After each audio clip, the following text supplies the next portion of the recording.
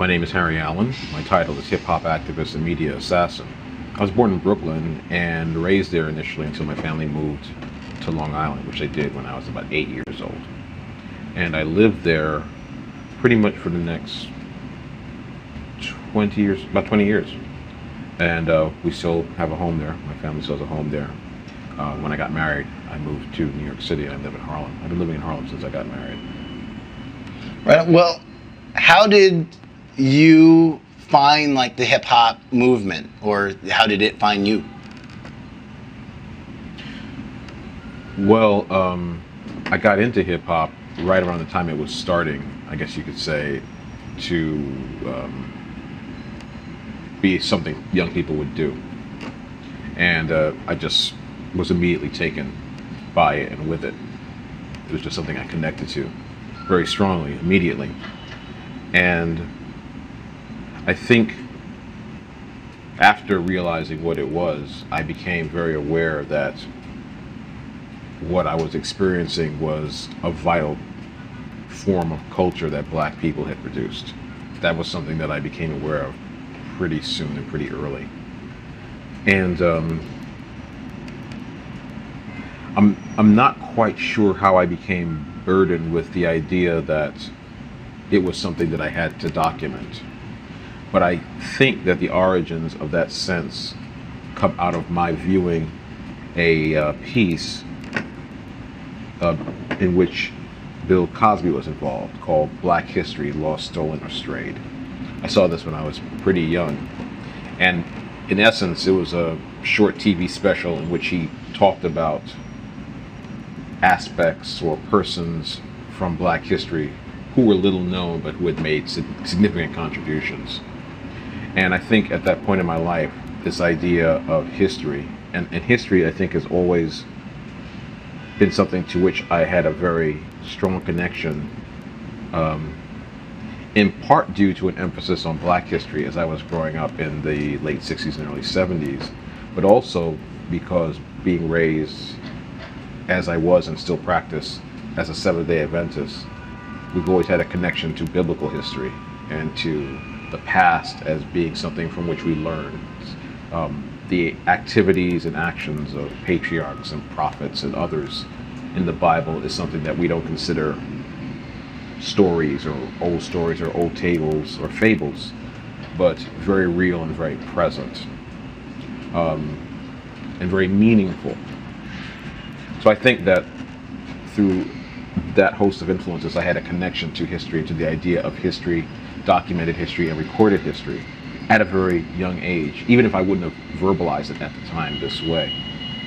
But somehow through that confluence, I became aware of the idea that hip hop existed, it was vital, it was new, and that I had to preserve it. I had to make sure that it's stayed around, that people understood it. So I think over time it was out of that conviction that I began to first take pictures of the things around me and then document it as a writer. And it was through writing primarily that I guess began to make whatever mark I may have made or get whatever recognition I may have gotten. Well, I'll jump forward for a second and then jump back. Did that mean that next step was how you ended up Media Assassin? Like, how did that title come about? Well, it was a title I made up. Like all words are made up. And I took the title because of a dawning sense that was layered over this other sense, I guess you might say. A dawning sense of the hostility with which black people were treated through media, symbolically, I guess you might say. And that media played a very high role in terms of the way people discussed issues, saw reality, saw themselves, saw others. And so the media scape, if you will, was a place that to me was very real. It was a, if you will, kind of like a war zone. And I've never said war zone before as a way of describing it, but I think that's probably pretty accurate. Like it was a place of shadows, if you will, you know, and of good and evil forces, so to speak. And so as I began to write, I wanted to more describe my function as aggressive, precise. I wanted my words to not be innocuous, but I wanted them to be powerful.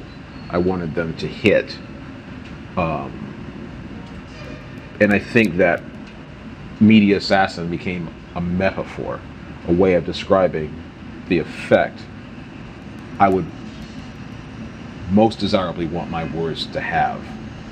That they would, it came kind of from the idea of responding to a written argument, finding its weakest point, and then hitting it there, and then watching the entire argument collapse on itself, which is really more, I guess you might say, a function of someone dealing with munitions than assassination. But you know, blowing things up is a very good way to kill as well. Sure. Well, did this come from a sense of debate? That's why I want to go back into like your schooling. And did you go to college? I did. Did I went you? to Adelphi University. Excuse me? I went to Adelphi University. In fact, that's where I met Chuck D and most of the other WBAU crew that ultimately became Public Enemy and the Bomb Squad. Oh, right on. Did you start as? Okay, let me back up with that then. Did you start as a writer, writing just for yourself, or did you like the sense of writing and debate? And because there's a lot of people who like to write and argue, but not with precision that you're known for. So then when you first started writing, who were your literary idols that kind of drove you in the direction of, okay, I need to be on point with this, versus just where most journalism is kind of wildly throwing out its own opinions? Right. It's a great question, actually. And what happened is that it came out of circumstance. It wasn't so much idols or people that I looked up to, but it was circumstance. And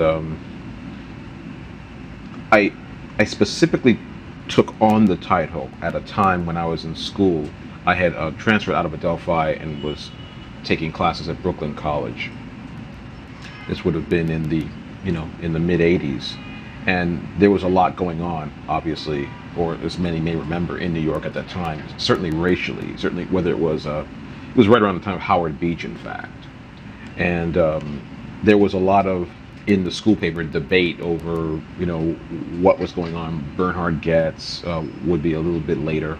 There was a whole bunch of stuff going on in terms of opinion being expressed in the Brooklyn Kingsman, which was a paper that I had affiliated myself with at that time.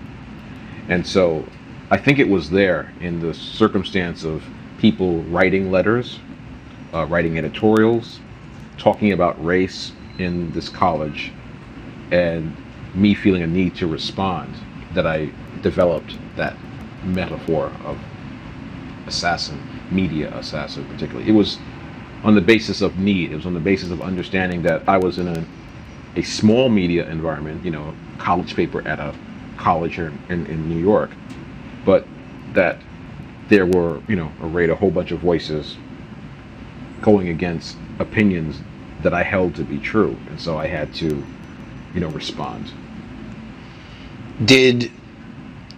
Were you in an environment where it seemed like people were less than warm to receiving a pro-black message? Oh, absolutely. Yeah, absolutely. At that time especially, and really all throughout college, but especially at that time in Brooklyn, at Brooklyn College, I don't know that I've ever been in any situation or circumstance where most of the people around me or of whom I was aware were welcoming to a pro-black message. It seems that the best a pro-black message can hope for is tolerance, muted distaste, expressing itself as some kind of tolerance. That's the best that one can hope for generally. The people obviously closest to me were what you would call pro-black or nationalists, or whatever, however one would define certain political views about black people in Africa. But I think the general environment, circumstance certainly was hostile and remains hostile to those views. And certainly at Brooklyn College, one had certainly a lot of black, mainly Caribbean black students there. There were a lot of, I don't know what this term ethnic whites means, I've heard it a lot, but white people of various ethnic origins also sharing this space. And in administration, certainly that was very white. And in a city that was very white and run by whites, in a country that's very white and run by whites, on a planet that's far less white but still run by whites. And so against that local and global backdrop, I was very aware that any views that I was expressing that were quote unquote pro-black were going against the accepted norm. Do you think that, well, that's interesting too about the Caribbean blacks, because it seems that that obviously Brooklyn has a large community of blacks that do not have grandparents here. Let's put it like that, or even parents here. The parents Sure. might have just recently immigrated here. So How did the borough of Brooklyn particularly? Yeah, in the borough of my Brooklyn. impression, yeah. Right, exactly. Yeah. I live in Bed-Stuy, and that's my parents were some, for example. Mm-hmm, mm-hmm. So do you think that? I mean, because it's pretty obvious that your average, even white liberal, doesn't want to hear a pro-black message because they see it as anti-white or whatever, even if white people aren't even discussed, where you're literally talking about just the issues that are facing black people. For some reason they need to put in the context of, well, it's not all or whatever, but then to remove it out of that and to say, when you first started writing, how did the black community take what you were writing? Or did you see a difference between blacks that were born here versus blacks that weren't? I don't think that, at least at that school, I don't think that, and again, the reason we're focusing on this particular school is that this is where, as I said, sure, this began to develop for me as a sense, as a particular, I had hoped to write for the school paper at Adelphi, the Adelphian it was called, but never did. It was only when I transferred out to Brooklyn College that I began to be an active part and see the dynamics in and around the school paper. And I don't think I really remember now my sense. I remember reading things that I would write or publish in the paper and seeing the letters coming back and seeing varied, responses. I can't say that, black people of West Indian descent felt this way and black people with roots in the American South felt another way. I don't remember it being differentiated this way. I remember it being very differentiated along so-called racial lines in terms of opinions about, these statements. But I wasn't that fine a register that I was able to make about opinions. When you were talking to people, did you see who responded when you were just verbally discussing these issues with people? That's a great question. For the most part, I didn't make it.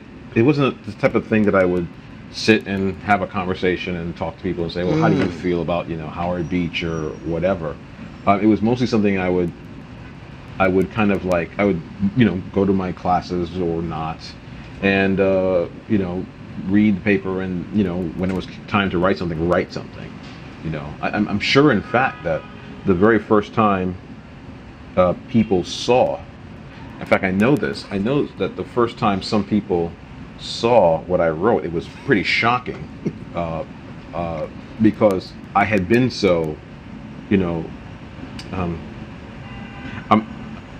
even now, I'm not a person to walk about and offer my opinions on things unless I'm asked, typically.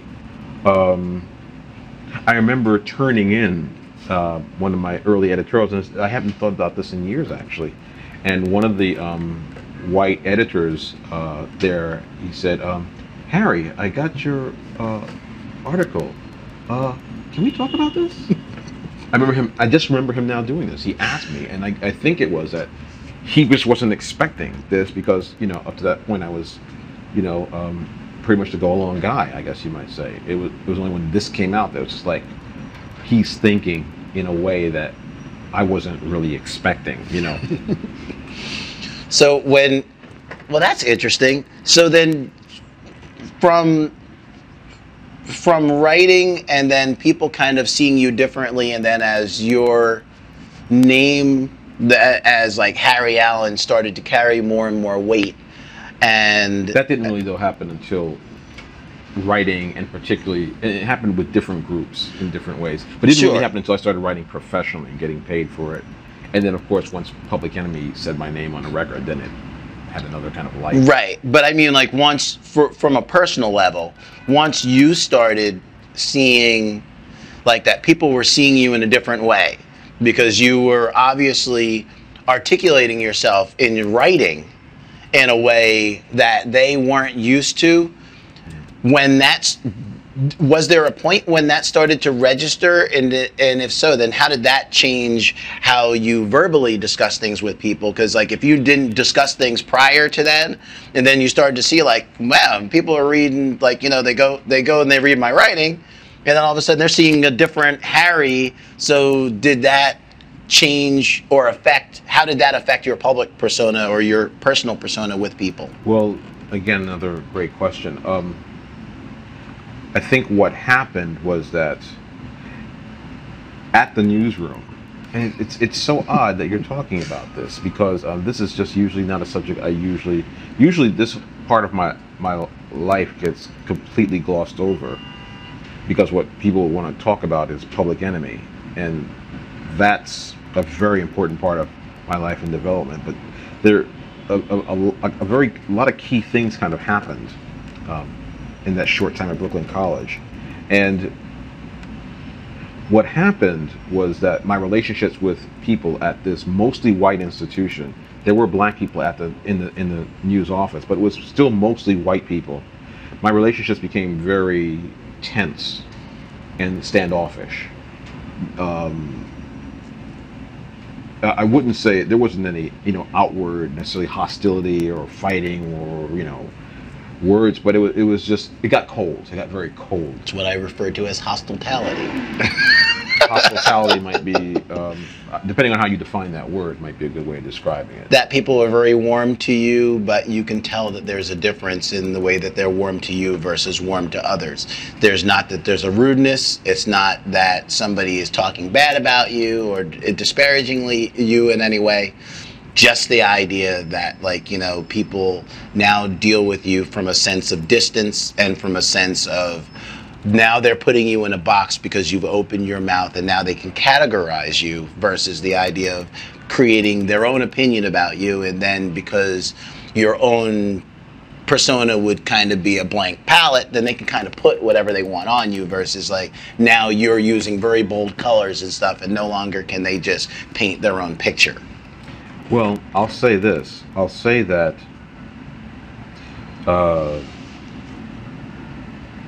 after I became more open and more aggressive with my writing, my relationship with,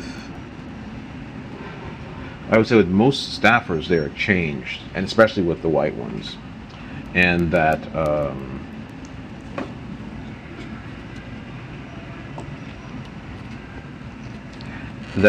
it just got very quiet, and I found myself at the news office a lot by myself. That's kind of the way it felt. Like my memories after that are pretty much a lot of time by myself there for one reason or another. Did you find, now at that point you had already had your hub, or the genesis of what would be Public Enemy was kind of had already met, because you had already met at Adelphi, That's right? correct. So as I guess the sense of alienation, which to me isn't odd from any black person that I knew that grew up or interacted, well, we'll get to the grow up in a second, but that interacted in mostly in areas where they were mostly the raisin in the sun, where they were the only one. When they reached the point of speaking out, mine was when I was like 13, 14. And then all of a sudden, people then start distancing themselves from you, because it's just like, okay, well, first I thought, like, I could say, well, that guy was a nigger, but not him, he's different. But now, I'm not so sure about him. And that was well before the word nigger became fashionable, which I still find to be repugnant. But that's a different topic. But did you find that the people within your hub, you kind of relied on them more, or your energy, as these other people pulled away, did you find yourself more engrossed in the like what would be Public Enemy, or just your friends in general? I think at that time, one, I wasn't seeing those guys as much because I wasn't at the school, and going to Brooklyn College from Freeport, where I was living, meant that I was committing an enormous amount of time in the day to travel and being away, so I wasn't around them as much. I think what I relied on to a great extent at that point was myself. I think that I went more into my own thinking and my own thoughts. And certainly there are people I had, conversations with, and people I considered friends and whatever, but I think at that point a lot of it was me going into my own way of seeing things, as opposed to relying on people saying, I wrote this and they reacted this way, and boy, it's not something.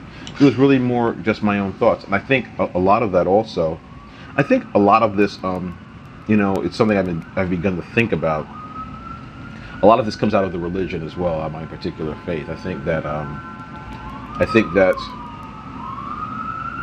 this idea of a person doing what is right, even if they stand alone, it's a motif one sees repeated over and over again in the Bible. And again, if those aren't just stories or children's stories to you or fables, but are very present and real, and individuals with whom you identify, whom you see as having personalities and subtleties of character, then you're going to respond to those stories in a certain way. For me to read the story of Daniel's three friends standing up to Nebuchadnezzar and being thrown into the fiery furnace that's the height of inspirational reading to me. The story of Daniel revealing Nebuchadnezzar's dream to him. As Nebuchadnezzar sets out to kill all the wise men, astrologers, and soothsayers in Babylon. That's it's like when or Daniel being thrown to the lion's den. I've mentioned Daniel 3 times already, but he's a real important figure to me. And so, like, to me, he's not just someone distant or far away. That's like he means to me what I guess John F. Kennedy must mean to other people. So that whole thing, the whole idea of standing by yourself because something is right, is something that I learned very early, and it came in very early and remained with me and remains with me, and has really become an important part of the way I work and how I work, the way I work, why I work. Did your I think I just lost your audio.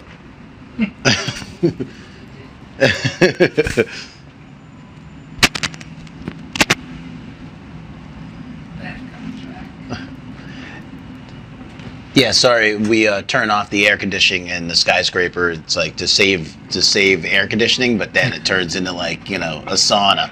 To save air conditioning? To save energy, Oh, you know, so that way the air conditioning doesn't run 24 hours a day. It's like as soon as office hours are over, it's like, okay, turn it off. The building does it? Or, Yeah. Or you Building turns it off. Oh, wow. Energy saving. Interesting. Yeah. They also turned it dim more of the lights than That makes sense. Than other buildings too. But it's sorry for the uncomfortable. No, it's actually not a big deal. I just didn't want to sweat on camera. You got your preacher thing out there. I just think that's, you know, a little nasty.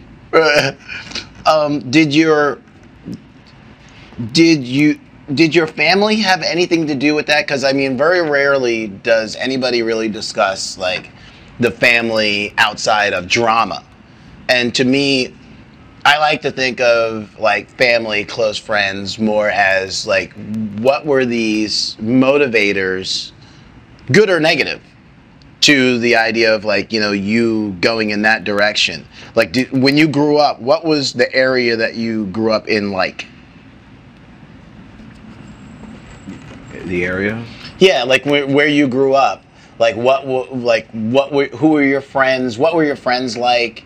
Did you have a lot of friends that were like white, black, whatever, like, you know, religious? I think a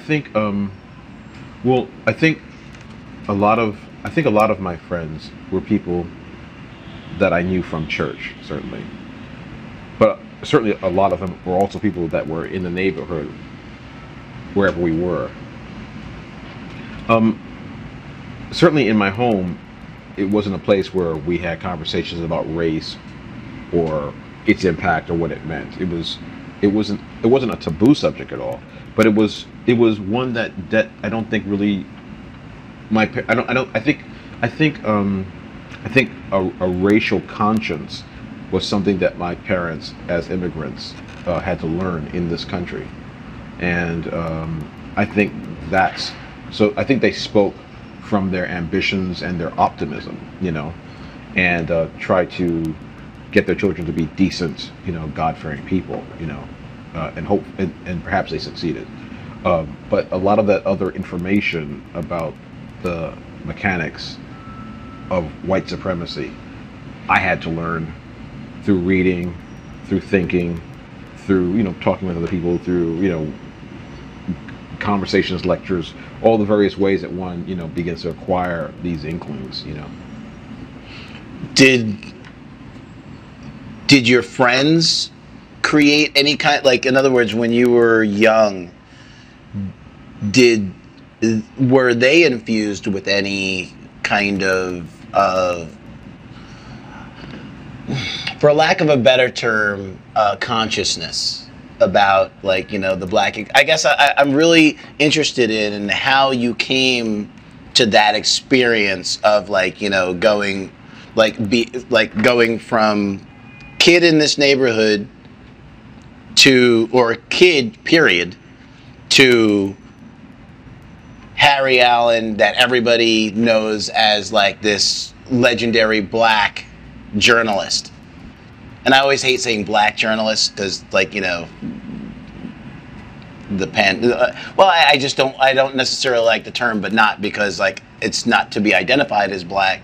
It's just the idea that, like, you know, it would be great if we could eventually get to some time when, like, we will fast forward to eventually to being judged by the content of our character. Yeah, well, but in other words, like, where nonfiction then makes sense to people, where your show, like, because, like, your show doesn't necessarily identify, and I know I jumped forward a little bit, but I want to jump back to that, but because nonfiction is, it could be a show that's done by anybody. It doesn't necessarily need to be done by a, quote, black person. When you're listening to it, it's not like, this rings out that is done by a black person. I had a white woman say that to me. But if somebody's paying attention, they will understand what informs the questions that you're asking and the topics that you address. But that doesn't so what was that journey like, getting from point A to point B? Like, do you see yourself as different people? Like, if you viewed yourself, if you as the adult looked at yourself as the child, what would the difference be between the two if you were having the conversation with each other? Well, I think I was brought up in a kind of I didn't grow up the way a lot of black people did or do in various ways, and by that I mean I don't have any memories of being chased home from school by the local white bullies, calling me epithets or throwing sticks or anything like that.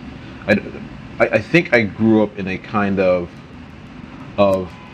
generally race neutral, quote unquote, environment, suffused with the occasional crazy unclarity. The thing that if you're a black person jumps out at you for some reason as markedly unfair or not making sense, unless you add race to the equation, and everyone says, well, that's what's going on. So I think it was dawning, really. I think it was being in Brooklyn first as a child, before we moved to Long Island, and going to school with black people, and being around black people and hearing, black ideas and Black History Month and stuff like that, and then going from that to a white elementary school, where if that was done, it was a little bit of it, but far less of it. Mostly white students, some black students. It was being in the 7th grade when Roots came on. It was seeing Like It Is. I mean, I think my experience. I think that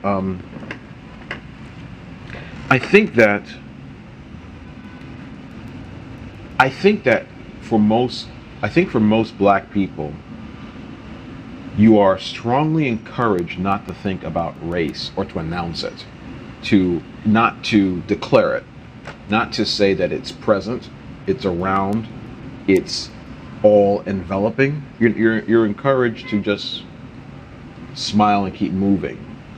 And one's life is some form of management, where you either manage that experience and make sure that you keep doing that, or you fail to resist the fact that it's chipping away. The reality is chipping away from the experience you'd like to be having. So you'd like to imagine that you can go anywhere, do anything, say anything, be anything, but you acquire a pocket full of slights. And you never know where it's coming from or when it's coming from. It makes your existence a bit random in that way, and a bit tense. And so eventually you either say, I'm going to open myself up to this and embrace the fact that it's happening, or I'm going to shield myself from this and pretend it's not happening. And I'm going to keep doing that as long as I can. Either way, it's happening. And either way, you're experiencing it. But your response to it is different in one situation than it is in another. And I think, speaking for myself, that I became the person who decided to embrace it and open myself up to it and to declare it and to talk about it. And to not do so relentlessly and all the time. I'd much rather not think about racism or the subject. I'd rather just be able to go, lie in a pool, But then I would be creating a whole other kind of tension in my life, a whole other kind of tension, that is very, that would be not palatable to me. Well, that's interesting, because even by answering the question, you kind of showed what the difference was between, because I think from the way that you talk about you as youth, the youth would have seen it as more palatable to actually allow, or just like acknowledge its wasn't existence. getting instruction. I wasn't getting instruction Sure. on how to decode this. You know? Well, that's the reason why I find it interesting, because, like, you know, if you don't have family or friends kind of pushing their agendas on you in any direction. You can be with the most beautiful woman in the world just as a friend. She could be someone who comes into your office every day or someone you see on the street. If you're around her long enough, you're going to hear her fart. She doesn't want to do this in front of you unless most women don't want to do that in front of someone unless they really know that person really well, if they're a lover or a mate or, you know, whatever. But even if you're around any casual acquaintance long enough, you're going to hear them pass gas. And it's nasty. You know what I'm saying? And so in the same sense, I wasn't being equipped to think about race, you know, and what I was being presented was this idea that is the one most marketed, that everything is just and fair, and we've had some problems but we're getting past them. That's the package. And just by living that, the untruth of it began to make itself apparent. It began to fart.